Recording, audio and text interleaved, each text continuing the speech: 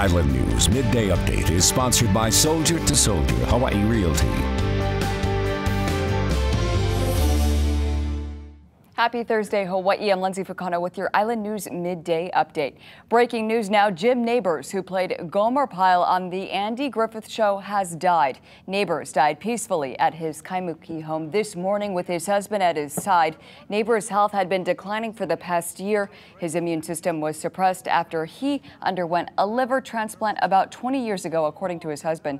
Neighbors became an instant success when he joined The Andy Griffith Show in the early 1960s. Kuhio Highway near the Hanalei Bridge is closed until further notice due to a flash flood warning for the island of Kauai.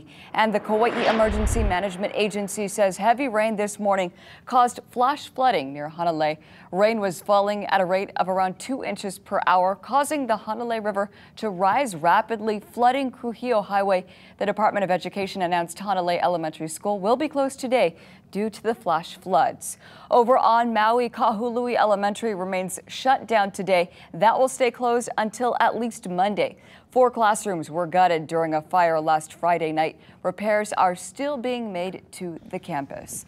A job fair is being held today for the hundreds of Island Air employees left jobless after the company closure. And there's expected to be 60+ employers looking to hire. These are mostly customer service and hospitality jobs, and that includes companies like the Ritz, the Hilton, Ala Moana Hotel, Kualoa Ranch, the State of Hawaii, TSA, Times, and the bus. It's for Island Air employees only. It's today at the airport from 10 to 3, so make sure you dress appropriately. Bring copies of an updated resume and your ID.